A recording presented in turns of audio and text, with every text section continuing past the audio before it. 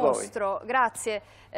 Un'intervista in cui l'imam di Ground Zero ci spiega perché lo Stato islamico non deve essere chiamato Stato e neppure islamico. Sentite.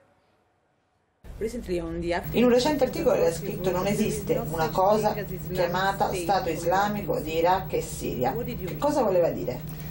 Questo fenomeno dello Stato islamico non si può considerare né islamico, visti i principi, i valori e l'etica dell'Islam, né uno Stato, nel senso di una nazione, uno Stato vero.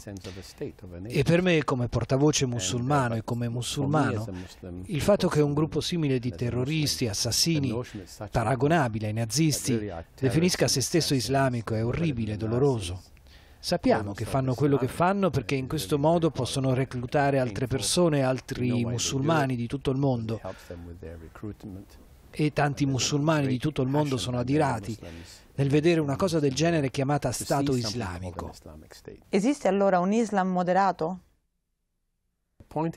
Il fatto è che si può instaurare una militanza estremista in qualsiasi religione, persino nell'ateismo e in qualsiasi ideologia, anche nel razzismo, la convinzione che la razza bianca sia superiore a quella nera o viceversa, e il voler sopprimere o uccidere chi non è uguale.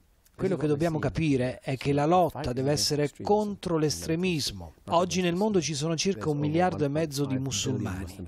Se tutti loro fossero estremisti, il mondo non esisterebbe più. Sostiene la strategia del presidente Obama contro l'ISIS? Non sono un esperto di tattiche militari, non rientra nelle mie competenze commentare la strategia militare di come si possa combattere l'ISIS in maniera efficace, ma sostengo pienamente il fatto che dobbiamo combattere contro di loro a livello militare, a livello di antiterrorismo e a livello di attuazione della legge.